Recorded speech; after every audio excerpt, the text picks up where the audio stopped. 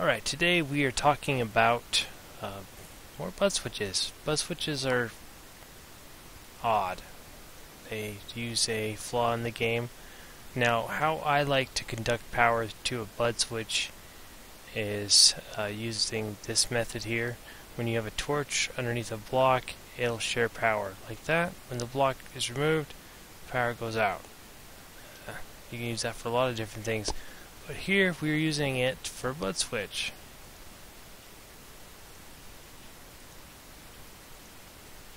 Okay, that's a regular Budswitch. Now, to do a T-FlipFlop Budswitch, we got to be a bit more creative. Again, like the ones that are horizontal, you have to send it to a kitty corner block.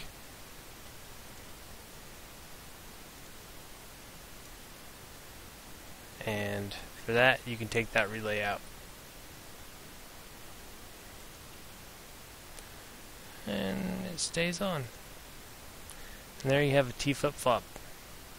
The other way you can do it, with the piston facing up, is like this. And that's just a standard Budswitch. I haven't figured out how to get the piston facing up to act like a T-FlipFlop.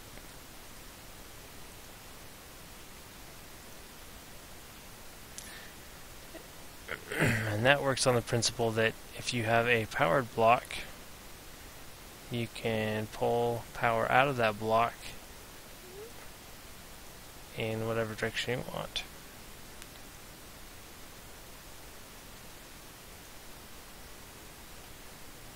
Right here. And it goes and turns the lights off. And that causes it to pulse. Now over here we have a T-FlipFlop Budswitch. These two switches are identical. We're again going to the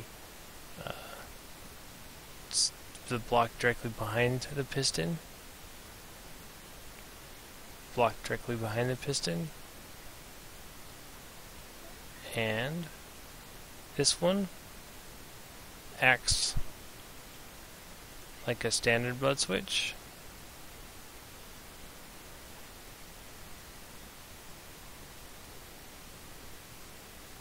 And this one acts like a T-FlipFlop. Now, do you know what the only difference to this one is? This block right here.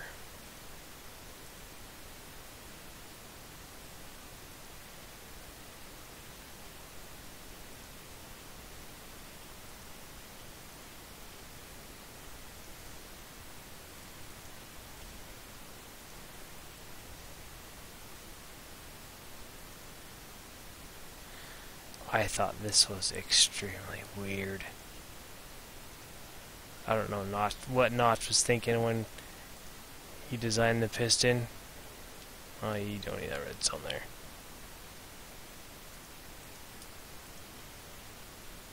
Standard Budswitch. T-FlipFlop. So, well, that's my latest episode on Budswitches, and we'll see you next time with probably my next way of utilizing this vertical Budswitch I just invented.